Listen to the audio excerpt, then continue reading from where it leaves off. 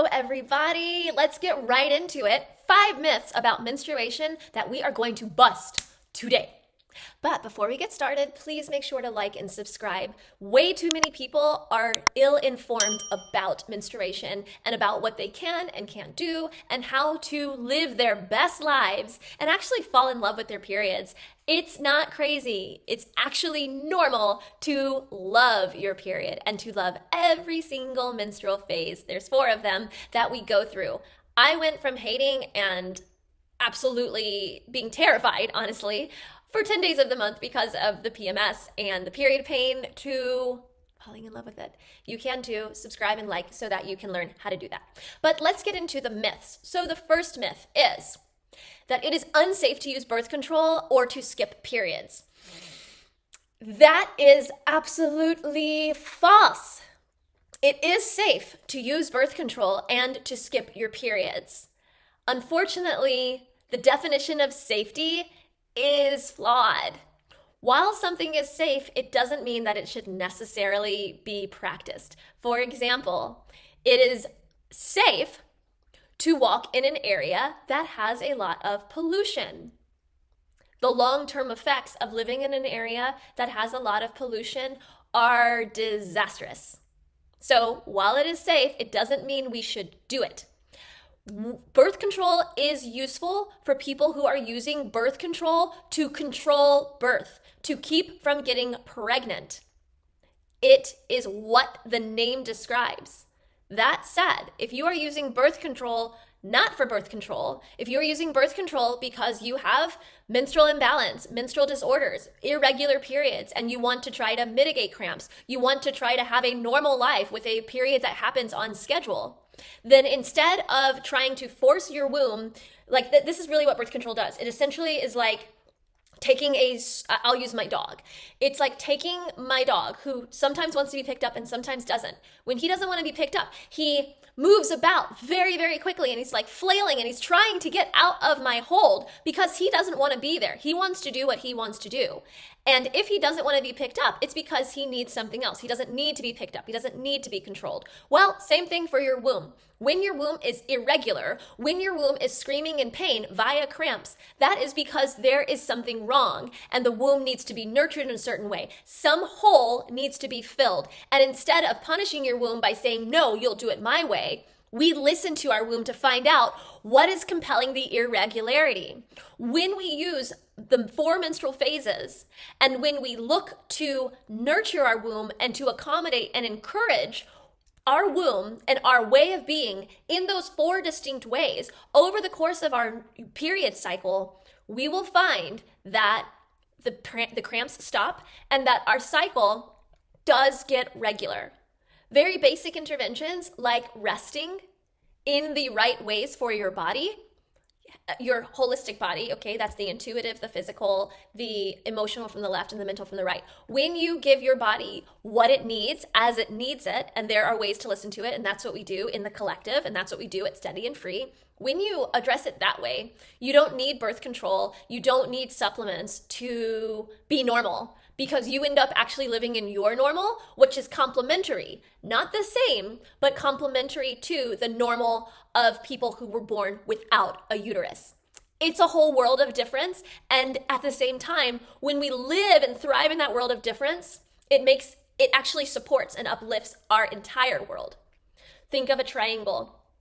If I am this side of the triangle, I need this side to complement my energy, not to be like my energy. If I try to be like this side of the triangle, I have no balance. It flattens, it drops.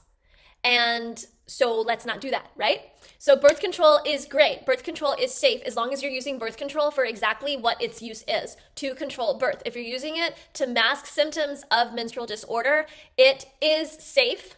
And at the same time, you're going to pay a huge cost in the long term. The second myth is that women should not shower while menstruating. Menstruation is literally the releasing of the menstrual lining, of the uteral lining.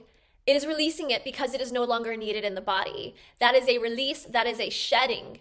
The same way that we wash off what no longer serves, because our body is constantly releasing things that it no longer needs. We've got these lovely repositories in our glands, our lymph nodes. When we're sweating, especially happening here, especially happening in the groin, those are places of release.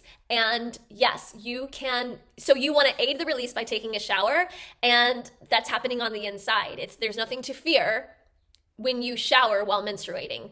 In fact, you can take a bath while you're menstruating, and you will not be bathing in your menstrual lining because of osmosis. The menstrual lining will stay in while you're bathing, and you will not, unless you have extremely heavy flow, in which case then, because of osmosis, the higher density will move to the lower density and it will flow out. So maybe not taking a bath if you are still suffering from menstrual disorder and are dealing with heavy flows. You want to take care of yourself, get yourself to mild to light flows. That happens through living in menstrual alignment, through nurturing your womb to menstrual order, and you will be able to take a bath if that's something that's important to you.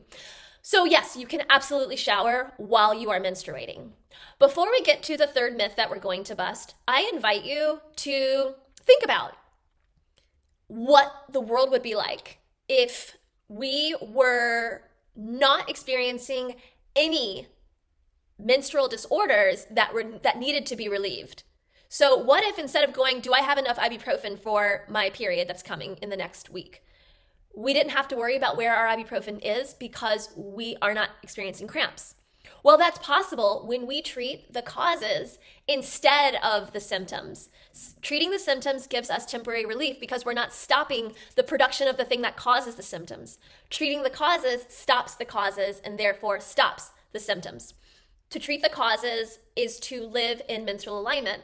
How can I say that? How can that be true? Well, I did a white paper about the science behind why the Fierce Gentleness Framework, which is the framework that is dedicated to ending menstrual suffering without special diet, special exercise, supplements, gut therapy, hormone therapy, functional health, all of that.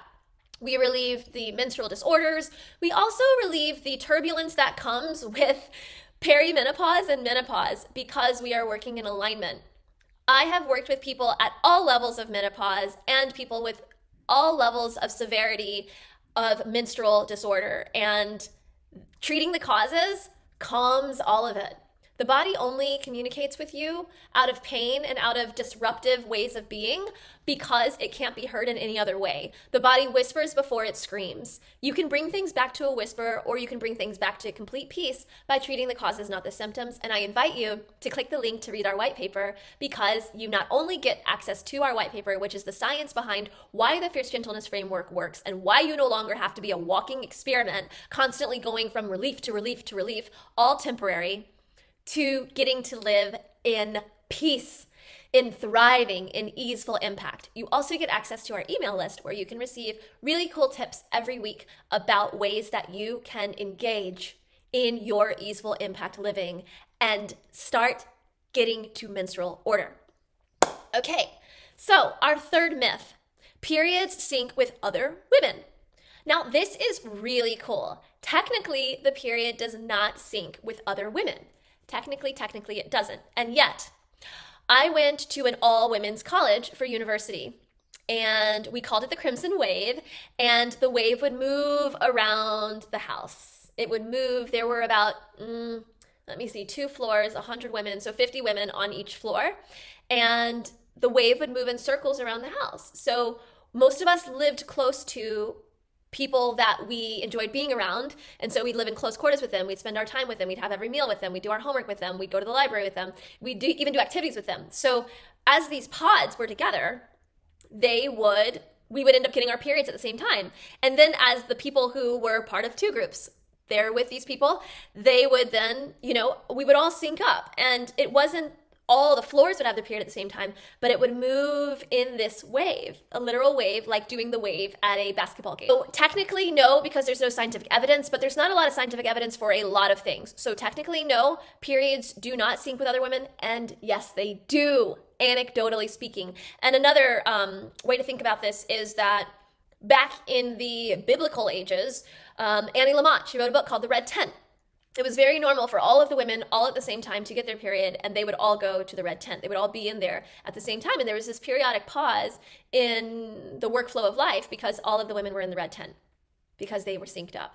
It wasn't like, oh, just you, oh, just you. No, they were synced up because they lived together, they worked together, they'd be together. So